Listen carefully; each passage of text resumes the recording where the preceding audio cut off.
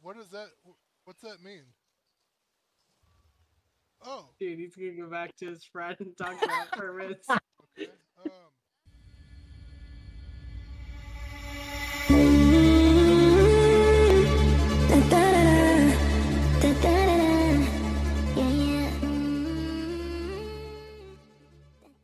There's no way I'm going to be able to make this a short video, so by all means, you know, if you watch the whole thing, I appreciate it. Thank you very kindly. Okay,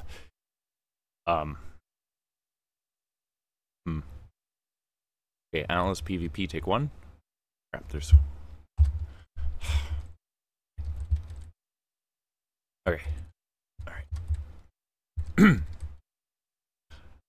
I'm Boarding Brute, and today we're going to be talking about a little bit of the mechanics of Atlas PvP. Atlas is a kind of sandbox rival game. There's pirate ships, dragons, cyclops, rock golems, all kinds of things. But we're not going to cover all that. Today we're just going to be talking about some simple PvP things that maybe you should know. That list we're going to kind of go over is foods, booze, armor, levels, your ability feats, how to organize your radial menu, and some of the dodging mechanics. Then we're going to go through each of the weapons, and we're going to kind of highlight the different moves with them, and yeah, kind of give you a general idea of the combat that's going on in Atlas as of current, which is now December of 2023. We're on season 13 on the official servers. Yeah, it is what it is. Like I said, we're not gonna talk about that right now. We're just gonna be talking about the mechanics of the weapons and some of the things that you can do to maybe better your odds in a combat situation. So yeah, let's get right into it. Okay, so one thing that we're going to go over is the foods. Now, in any PvP game, typically you're going to have, you know, some kind of thing to either increase your damage or reduce the damage taken, make it, yeah, okay, so that's kind of what's going on with the food. In Atlas, there's something kind of crazy too going on. If you look on the right-hand side of my screen, there's 4 bars. Those are your vitamin bars. Okay, and so that's your equilibrium. Basically, if you balance your vitamins and get yourself into equilibrium, you can see in equilibrium, and it's kind of the remainder of the bars are light green there. Okay, so if you do that, you're going to be putting out a little bit more damage, and I can't remember, I think you take a little bit less damage. I know you take less fortitude or something like that, or whatever the hell, but yeah, anyhoozle. So your PvE game has to be pretty strong, okay, if you want to be doing some pretty serious PvP. That includes too, like, having readied up boxes with your plate gear. So we're playing in a little bit of a larger group, so we have like 2 boxes for each plate set piece, right? So each large storage box has 100 slots, so you can kind of gather the idea. So with us and most of the other large companies, in their main bases, they're going to have a full loadout room, kind of right close to the crafting room, or they'll have an extra crafting room just for repairing armor. That's going to be a pretty important thing. So in a large-scale war effort, it's just like when you're going to raid or yada yada, you're going to have kits that you've prepared for this occasion. You know, you're not just running out there naked with a pike and expecting to take down a guy that's like level 110, full pike, glowing purple, and you know, that it's just not going to happen. So your PvE game has to be pretty strong. That includes farming and getting your crops going, having a decent kitchen facility so that you can keep in stock some of the foods and boozes. I'm not going to go over too much detail about the foods and the boozes, but there is a lot of them, and you can stack them. So you're going to have to kind of do a little bit of FAFO science and figure it out. A lot of us have kind of taken the time with these training dummies, this is kind of a decent starting point, right? Because with the combat in any game, you practice the combos, and it's not that there's a whole lot of combos in this game. It's not a combo, to be fair. The Pike's got kind of like a little combo thing, but that's just a little mechanic. But yeah, so with this game, there is a decent amount of like attacks with each different weapon, right? So utilizing them and getting familiar with them, that's really, really important to be able to step out onto a boat, like an enemy boat, or someone is on your boat, or they're raiding your base. You're going to want to familiarize yourself with the weapons. You're going to want to familiarize yourself with the boozes. Maximum booze stack is 4. Foods, you'll notice that some of them are just your vitamin supplement foods, so it doesn't give you any extra benefit. And then some of them, like pudding, Reaper's Regard, Obera Stew, creme brulee, they're more like a specialty food where they give you a little bit of a bonus. However, some of these foods you can't actually stack together. So like if you were to eat a pudding, Reaper's Regard is going to take the pudding buff away, and you'll see, obviously, you'll have the Reaper's Regard. So you're going to have to play around, figure that out a little bit. Water jars, they're super cheap to make. Myself, later into the game, the more I played, I realized it was important to actually have water.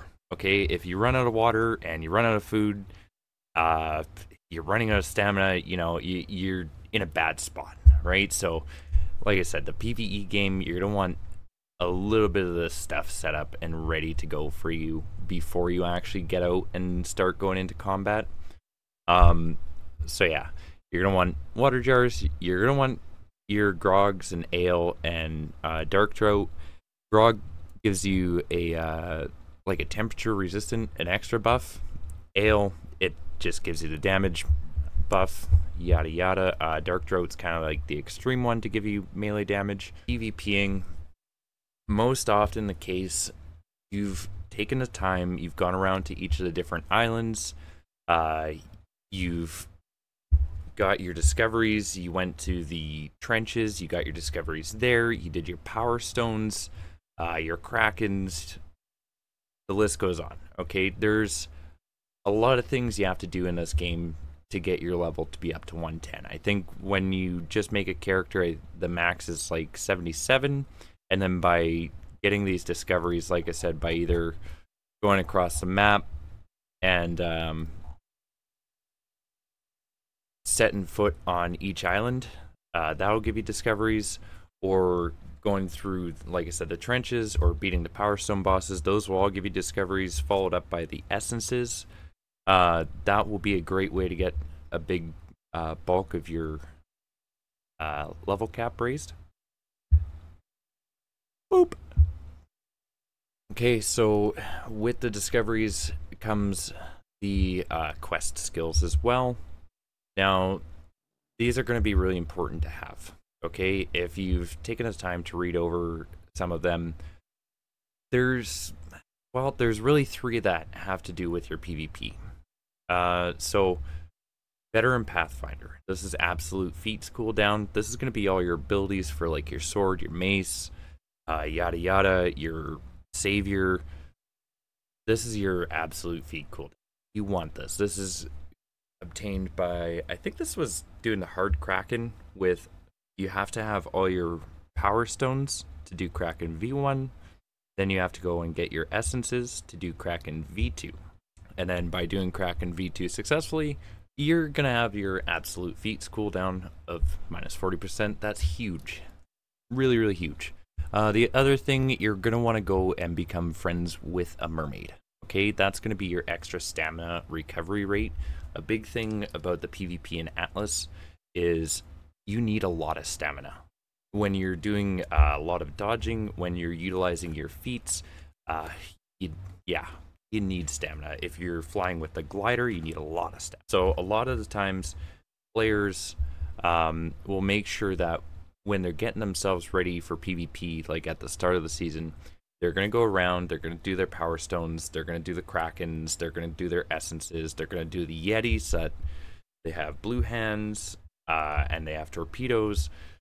But this is all the pre-game, like the PvE that you have to do so that you can get out there and start crushing it in PvP.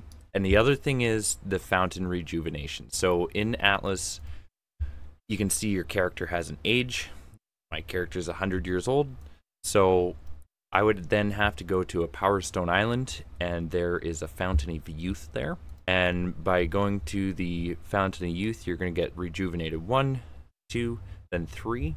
Those are actually very substantial as well when it comes to your overall PvP. So if we look, rejuvenated level 2, can't quite see that, but it's 2 point something plus melee multiplier plus 25%, stamina 15%, weight 15%, health regenerate 15%. So pretty much playing the game, your character is gonna age throughout the course of the day's IRL time.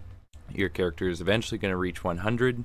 You're going to go to the fountain, you're going to get the rejuvenation buff, and you're going to get all these extra bonuses. So that, again, is kind of part of the PvE aspect of having a successful PvP game. So yeah, we talked about the food. We talked about water jars. Always have a water jar. Don't ask, just do it. Just always have a water jar. Always have ale and grog and booze. Always have your vitamin supplement foods. So even if it comes down to like meats, your raw meat, your fish meat, your berries, and your vegetables to get your equilibrium bonus, that's very important for your PvP game. The other thing, medkits, right? Can't tell you enough how many times I've spawned over to people's boats and they have someone on board, or they're about to get into a PvP fight and they need a repair guy, or if you're, wandering around a lawless and you just got a bunch of loot and you're running away and you're starting to die, you need med kits. So pretty much anywhere and everywhere I go in Atlas, I'm always going to take kind of a basic loadout. And to me, a basic loadout would be like your plate set, maybe some booze, maybe a water jar, usually about 30 to 40 bolas.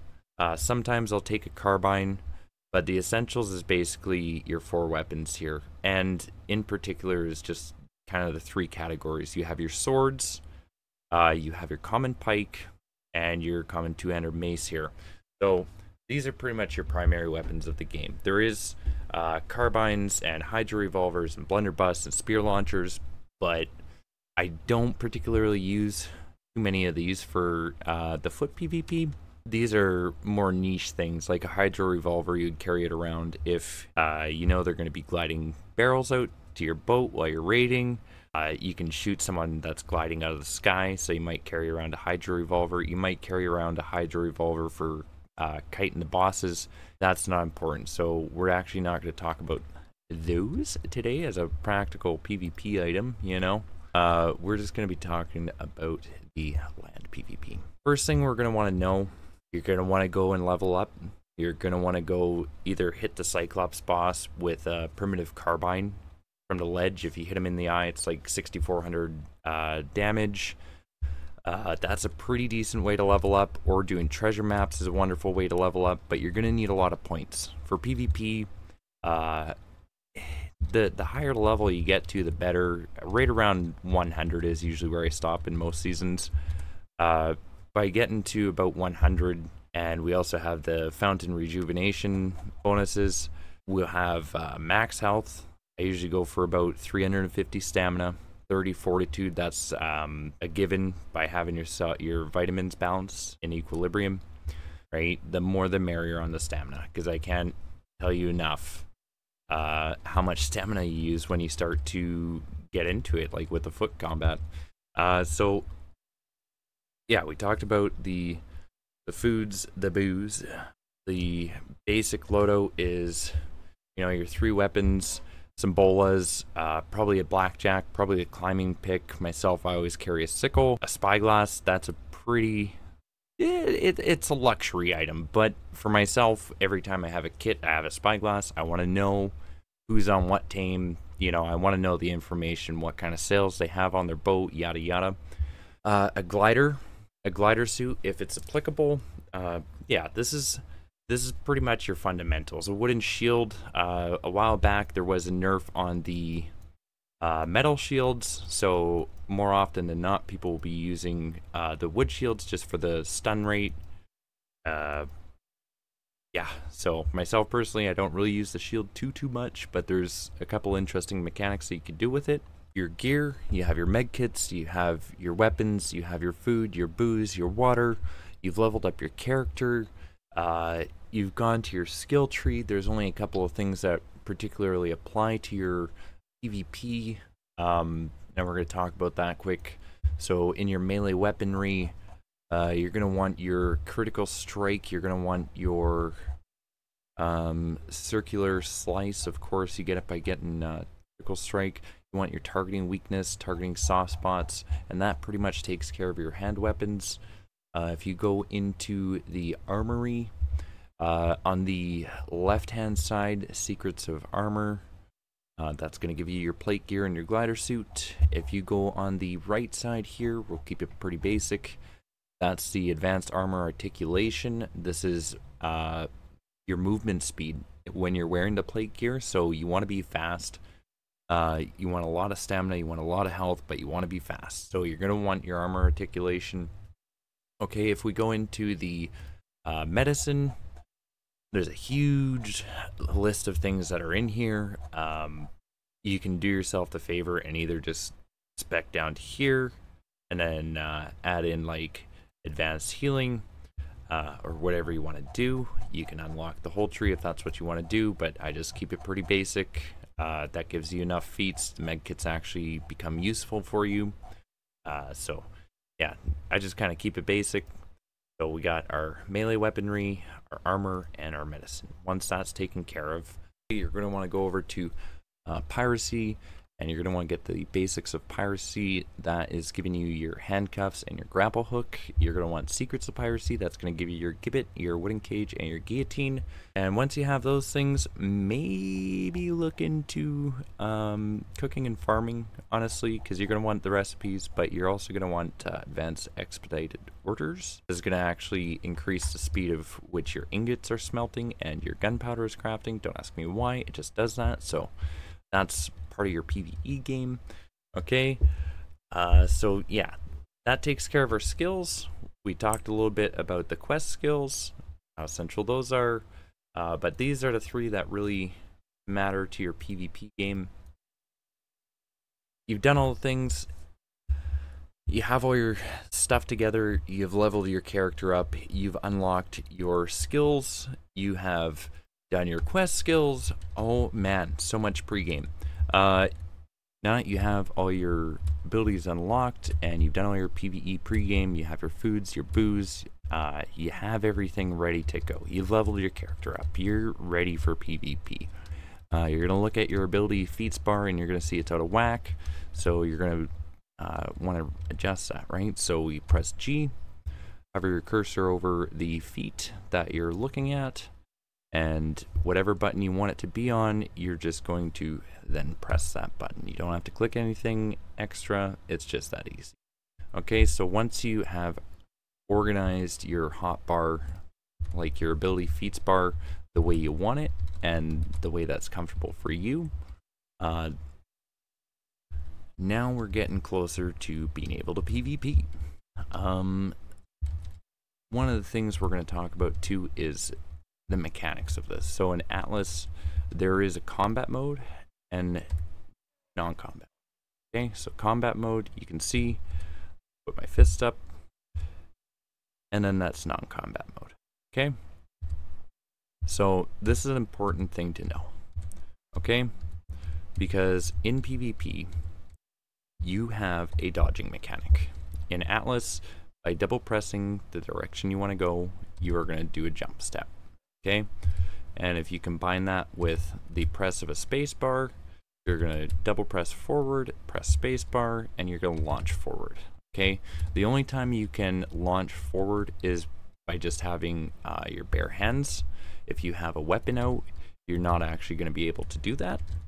Okay, so that is important to know. So by tapping R, that's how you go into combat mode and go out of combat mode. Okay, the other thing you're going to want to know is pressing Q. Okay, so if we put our sword in our hotbar here, and we press 1 to bring out the sword, okay, so we're in combat mode, we tap Q, and it puts our weapon away. And now we can dodge forward, dodge backwards. Remember, this is a double press and a space bar. Okay, and by pressing Q again, it brings our sword back out. So that's going to be an important thing to know about melee fighting. We have Q and we have R. Okay, so you press R, you press Q, or you can just press 1 and press the mouse button. You automatically go into combat mode. That's going to be an important thing to know, okay, because you're going to want to be able to dodge. If you dodge before the strike connects, the player's not going to be able to do damage to you. So you're going to want to get familiar with dodging, okay, especially on boats. It's going to become a very important thing, and that's another reason why we need so much stamina, is because of the dodging. Okay, so once you've familiarized yourself with that, let's start talking about the weapons. So the mace and the pike kind of fall into the same category as the shovel. You're only allowed to have one of them equipped at a time. So we'll start out by showing the pike. The sword is a different type of slot item. So you can have a sword and a pike, and as well your blackjack. You're going to want a grapple hook. Let's see here. We got a grapple hook. Oh, snaggle. Give me that grapple hook. Yer. Okay, so you're going to want a grapple hook. In your hotbar, you're going to want a sickle or something, some kind of farming tool. You're going to want some bolas. You're going to want, I always say, at least 2 med kits. Maybe your spyglass. Yada yada. Okay, so now we have our feats bar. Now we have our inventory loadout. This is what we're going to do. So going over the 3 basic weapons, we'll do the swords kind of together. So let's actually go ahead and put that out.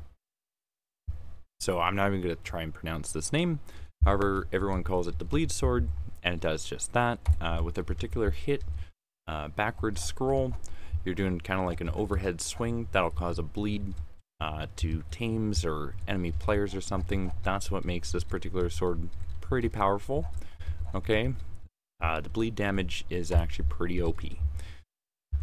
With just the regular sword, of course you can get them blueprinted. You can get a really fancy sword. You have critical strike and circular slice. It works for both swords.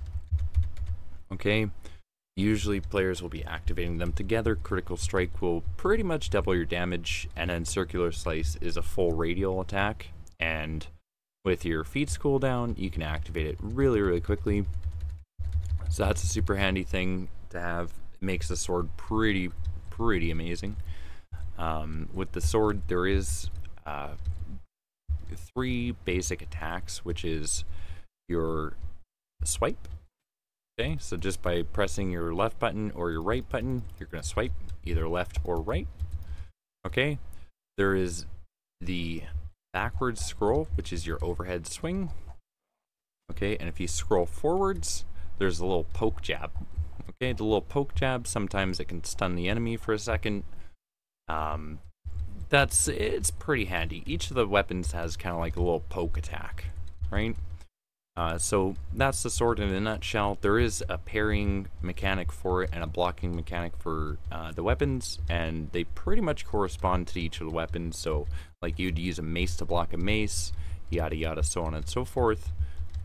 Moving on to the pike. The pike is a pretty amazing weapon. A lot of people use the pike or the mace, but the thing that makes the pike the best, well, one of them, is it has a lot of range.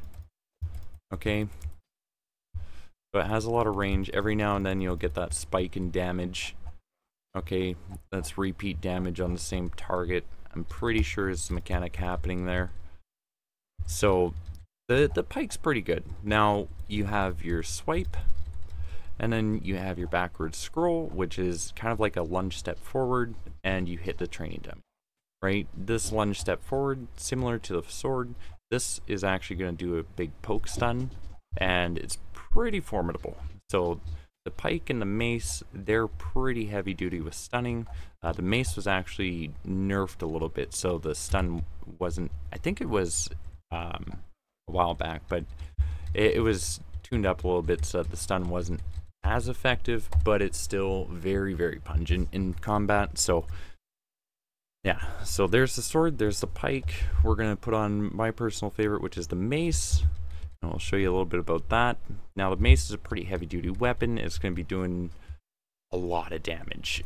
It's not the most damage out of all the weapons. The most damage out of all the weapons, honestly, because of the feats, I would say is the sword. If you have a decent blueprinted sword and do your critical strike circular slice, that cranks out so much damage. It's crazy. But the good thing about the mace is it's an AoE kind of weapon, right? So when you're hitting with the mace, that 50 there, that's kind of like a splash damage.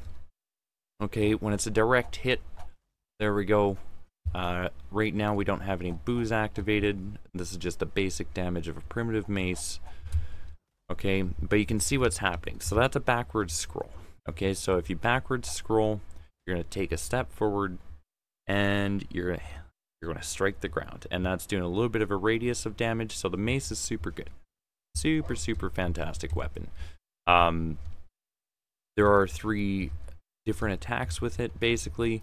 You got your swipe, which is just by clicking one of the buttons, either left button or right button. You have your poke, which is by pressing the scroll button. Okay, and you have your overhead slam. And the overhead slam is pretty powerful. Pretty powerful. There's 2 abilities for, or what are they, feats? There's 2 feats for the mace. There's targeting weakness and targeting soft spots. Targeting weakness, you're going to avoid a percentage of your enemy's armor. That's usually the one I go for. Targeting soft spots is one that will apply a lot of torpor to your enemy. Okay, so just by hitting, you're going to be doing a lot of torpor to your enemy, right? So if you want to put them to sleep, or you know they've been hit already by a horse or something, you're going to use targeting soft spots to make sure you can knock out that enemy. With the mace, when you do have the mace in your hand, you run particularly slow. Okay, so this is where we were talking about pressing Q. Okay, so a lot of the times if you're fighting and you're using a mace and sometimes you're about to make contact, you realize that you're about to like go right into their mace slam, one thing that you can be doing is utilizing Q. Okay, and this brings your fists up so you can dodge forwards, you can dodge backwards, you can dodge side to side, right? But then you can press Q again and your mace is out. Okay, so that's going to be kind of a little bit of a thing that you're going to have to practice. Myself personally, I learned by playing with a lot of really amazing people, and we would sit here, we'd use a training dummy, we'd create fake tribes, we'd fight each other in like little PvP arenas, because honestly, this is one of those games that until you figure everything out, there's a lot of stuff, right? And it may seem a little crazy to try and figure it all out, but if you just kind of start with a strong PvE game and then take your time and practice and familiarize yourself with all the different weapons and the dodging, okay, that's going to be huge. Like, even if you're in a mace fight, you hit someone, okay, when you have the weapon out, remember, like I said, you can't dodge forward. You can't do that step forward, right? You can only dodge back, right? So if you're about to get hit, you dodge to the side, you dodge to the side, right? If you're trying to hit someone and then all of a sudden they're swinging too, you can just put your mace away and dodge backwards, or you can jump forwards, whatever you need to do. So you're going to want to take some time. You're going to want to have a decent PvE game. You're going to want to get yourself a good kitchen operating. You're going to want to go around and do your power stones and your essences. Maybe try the Kraken. And then, yeah, like I said, you're going to want to take some time and really familiarize yourself with the dodging. Okay? It's very vital mechanic for doing a lot of things. The only other thing that I would want to talk to you about is the blackjack and the grapple hook and the bola. Right now we're going to talk about these mostly for tames. If you're going up against someone who is on a tame, there's 3 ways you can dismount, and it doesn't work with all of the tames. Usually there's a couple of niche tames, okay, that you have to use a particular item for, but going over it, the blackjack, okay, if you're in combat mode, you can see your club, you're ready to strike, and you scroll backwards, that is how you're going to bop a rider off of the animal. Okay, I see a lot of people, they're poking it, or you know, they're hitting it and they're trying to, you know, they're trying to beat every cent out of that horse. That's not how you do it. You want to be in combat mode and you want to do a swing. Okay, so that's going over the blackjack. The grapple hook, this is another great way for getting people off their tames, especially if you're using a front swivel horse. I would recommend practicing using a grapple hook from the back of a horse, okay, because when someone's trying to raid your space, if you got a front swivel horse going, you can actually pull out the grapple and you can grapple the guy off of their tame and then tell your rider to shoot. Okay, so but we're not going to talk about the horses too much. We're just talking about how to get people off of the tames. Okay, so the third way to dismount somebody off of a tame is a bola. Bolas are utilized a lot in PvP. If you snare a player, it'll make them stuck for about a second or two, and so sometimes that can help you get an opportunistic strike, or it'll help you get away, or in this case, if you hit the player off the back of the tame, you're either gonna, like, if you aim for the horse, aim for the player, get the player, you're either gonna get the horse or the gunner. Either way, that's gonna help your situation. So having an abundance of bolas, great thing to practice with, great thing to have. That's kind of why it's an essential thing in PvP. Your bolas, your blackjacks. Just gonna take a second to add a quick note about the grapple hook.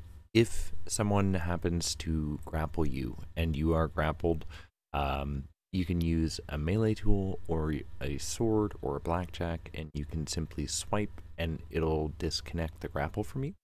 One of the key mechanics to this to work successful is you have to be looking at the player that has you grappled. Okay, so hopefully this helps. And another big thing is look into your inventory, go into your settings, and turn down your automatic combat lock.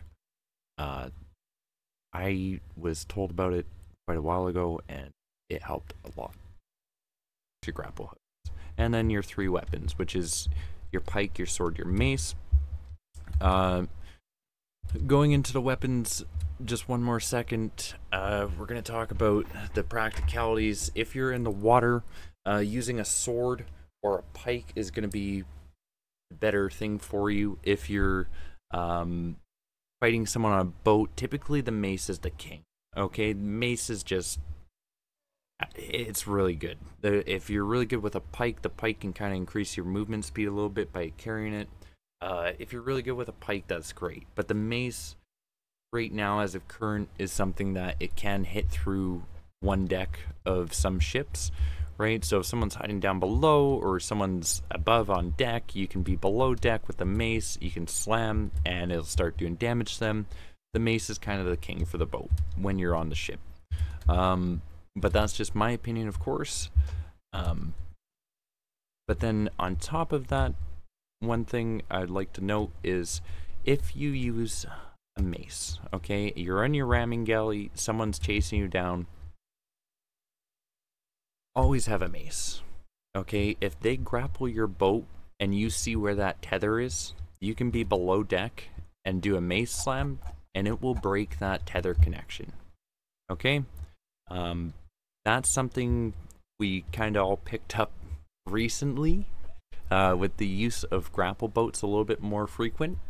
So keep that in mind. When you're making a kit for your boat, you should always have med kits, food, water, booze, you know, your basic plate sets, but always have a mace and some grapple hooks, you know, because being able to cut that tether might actually save your boat.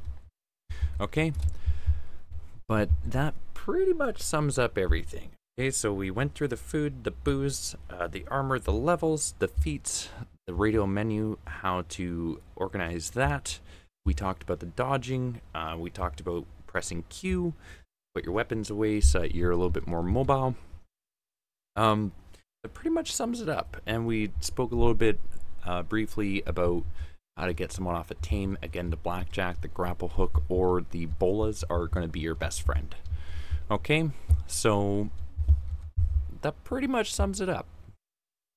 If you have any ideas for future videos or content you'd like me to actually look a little bit more in depth into, please by all means let me know in the comments below.